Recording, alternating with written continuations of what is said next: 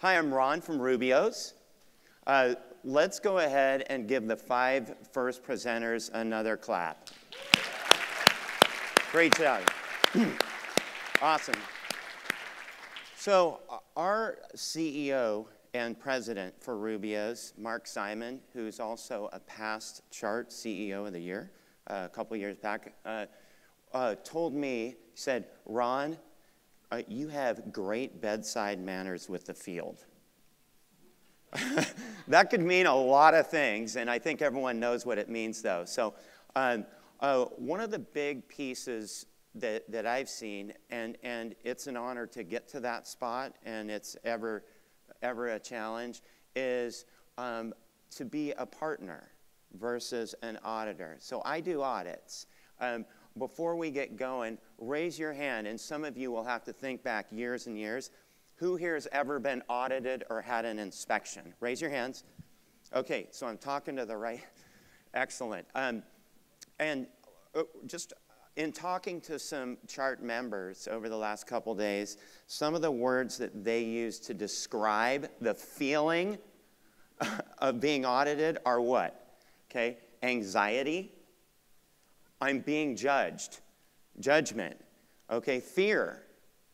I'm phobic about this. So let's go ahead and take a little walk through how we can be perceived and be actually a partner versus just an auditor. Real quick, I'm going to let you guys know none of these slides, and we've got it right here, none of these slides are anything but homegrown Rubio stuff. So along the lines of what Gabe did with Patrick, took him on a field trip to a new store opening, we're going to do a little bit of that. So with that being said, here's a super boring slide, but it's real important. Real important.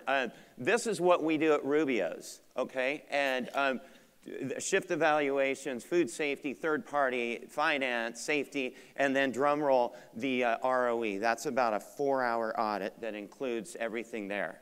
So one of the things that I've done is I've created the 2 that I do most as announced audits. Why would we do something like that?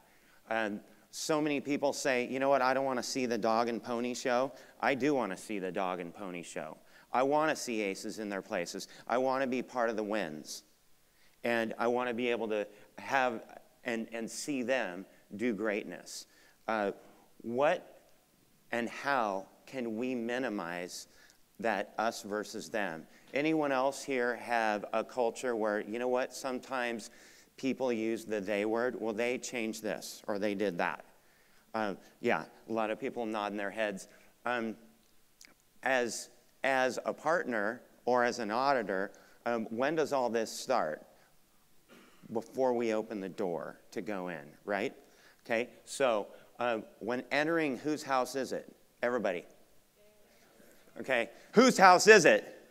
Yes, I'm not walking into my office, so to speak. I'm walking into somebody else's house. And what is that energy that we bring in? Okay? Do I come in and create more positive energy, or do I suck it out? Anyone ever have an audit where the energy got sucked right out of the building? Yeah? Everyone in the back? Cool. Yeah,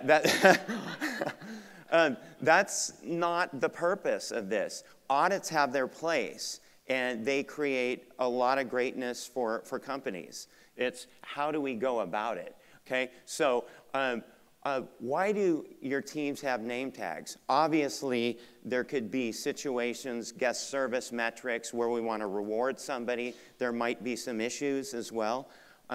When you walk into a restaurant, what's the first thing you do?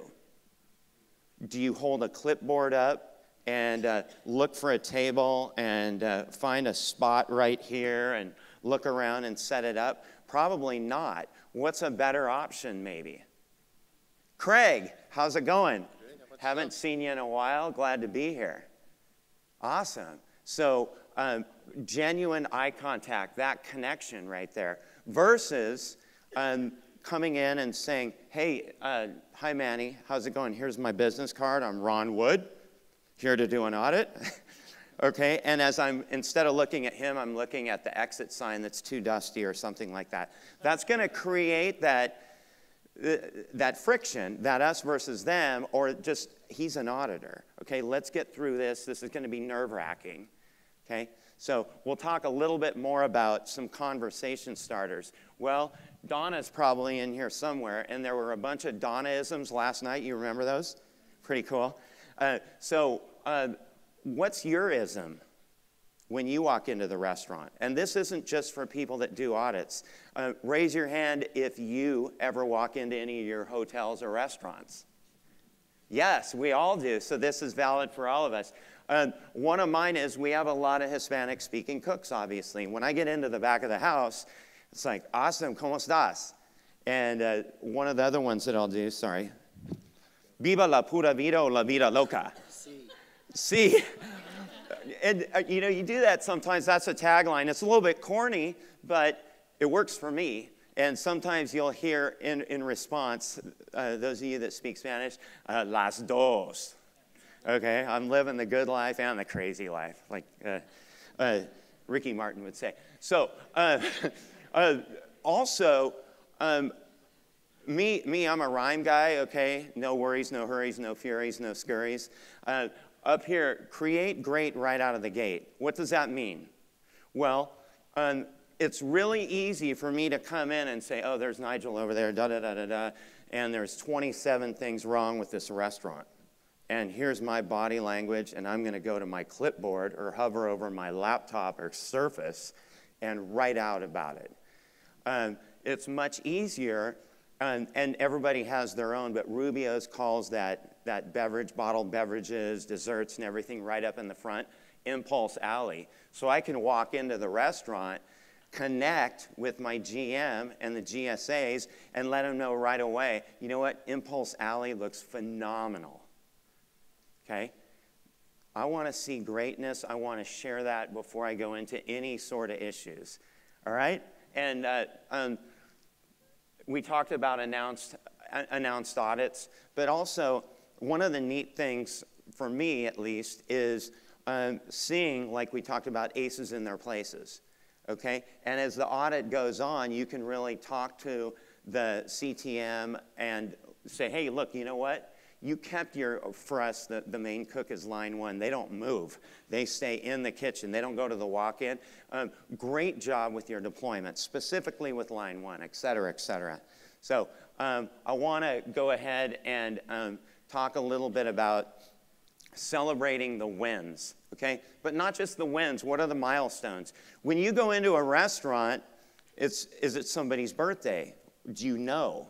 Well, for us, we have the Ocean Goodness Rider. That's our weekly news flash. And I was on my way to this restaurant in Sereno Mesa, and I'm like, dang, that's so cool. Guillermo, the guy with the white sunglasses, the swag, is a major swag person, all right? And he wanted these. So I bring swag with me in my car, and it was his 17th year at Rubio's. 17 years. So there's your CTM Letty, the MIT, and some goofball on the far right. But the point there was we got to celebrate Guillermo before the audit even started. So to me, that's pretty cool. I want to turn not the mic over to, but I want to go ahead and ask Manny. Manny, if you didn't see him yesterday or the day before, he presented Golden Corral. What is your goal when you walk in, visit a restaurant, and then leave? When I leave a restaurant, I want them to feel like strangely inspired. And I can't wait for Manuel to come visit again versus finally he's gone. So it's more of a shoulder-to-shoulder approach versus nose-to-nose. And Manny's a golf fan, so yeah, here's your Rubio swag with 3 golf balls. Awesome, thank you very much. So, want to show you a quick video here. quick video. This is 51 seconds. And the other piece to me that's real important is when you see somebody that maybe has that menu knowledge and some opportunities there, how can you show a kinesthetic learner maybe a trick that doesn't drive food costs through the roof? There should be volume.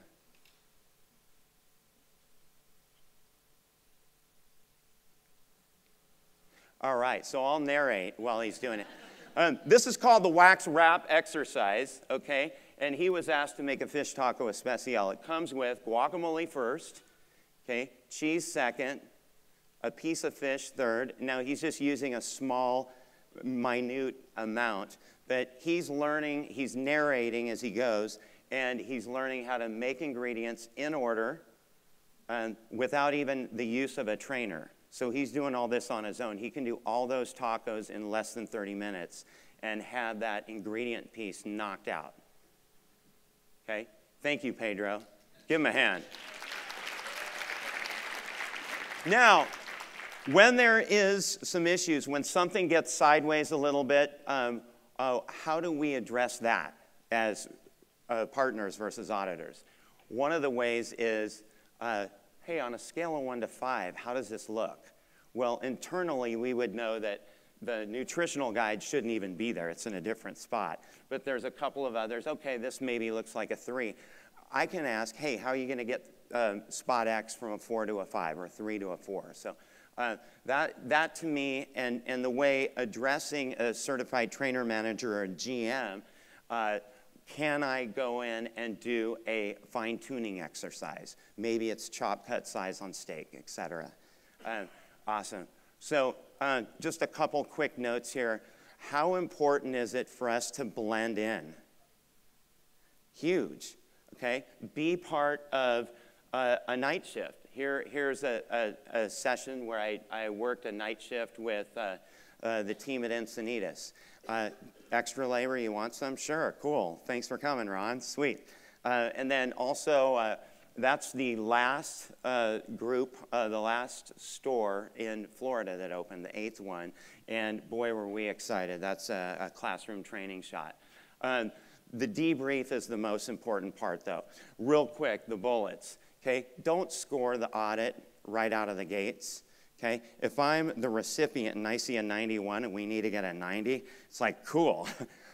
It's much more important to share all the pieces of that ROE or that audit or that inspection. And the more the merrier. If you can get the assistant manager or the MIT to sit in, that's even enhanced alignment. I do photos with teams that I work with closely. A lot of people want to show photos, pictures worth 1,000 words, and they can make improvements that way. And then lastly, ask the team members for feedback. Okay? What feedback do you have for me regarding my time in your restaurant today and the feedback I provided? Also, what feedback do you have for me regarding my interaction with your team? You'll learn a lot that way, and you'll just get better and better. So even if you're not doing audits, fair questions to ask. Be yourself. Okay? I'm invested in my teams. It was neat to be part of that 17-year anniversary. A lot of times people ask me, Ron, what are you doing? How you doing? Go on any trips lately? Yeah, I went surfing, et cetera, et cetera. So be yourself and have fun. Real quick, Manny, I'm stealing this. Actually, it was on the presentation 3 weeks ago. People will forget what you said. People will forget what you did, but people will never forget how you made them feel. Thank you very much.